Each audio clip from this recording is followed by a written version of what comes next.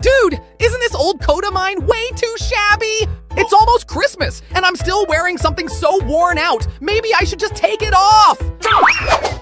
What do you know? This is my insect-resistant gear. It might be ugly, but it gives me a real sense of security. These old leaves are ugly and rough. Keeping them just blocks sunlight and steals nutrients.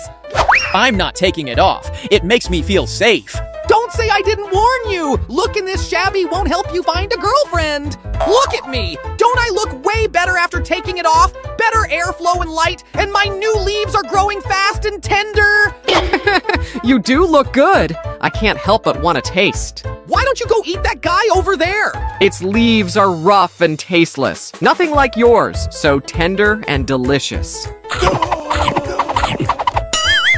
Old leaves may look rough, but they still do photosynthesis and protect the plant. Keeping old leaves is like setting up a first line of defense. They attract and resist pests, keeping the tender inner leaves healthy and safe.